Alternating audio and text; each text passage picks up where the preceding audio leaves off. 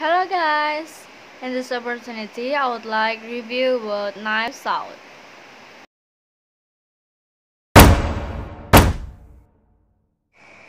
What's Knives Out? A modern take on a whodunit, which was written, produced and directed by Ryan Johnson.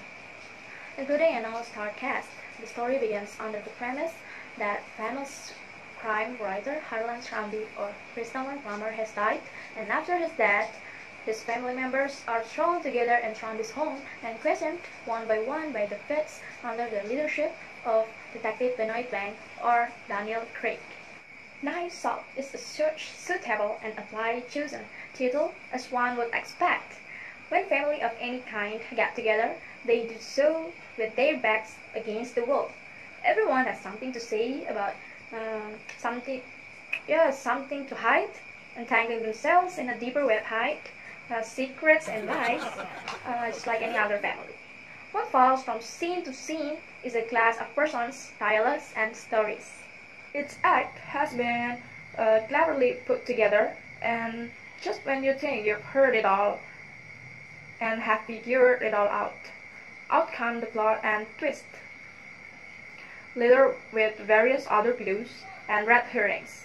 It's one of a kind, classically inspired murder mystery for the new generation of movie goers, and it's well worth a watch to appreciate the way it all comes together. Although not as visually striking as other movies that came out this year, the plot of Knives Out will keep you on the edge of your seat and looking for more clues. Watching our beloved James Bond or Daniel Craig and Captain America or Chris Evans step out of the norm and bring fresh takes on characters and to the table is always enjoyable to see.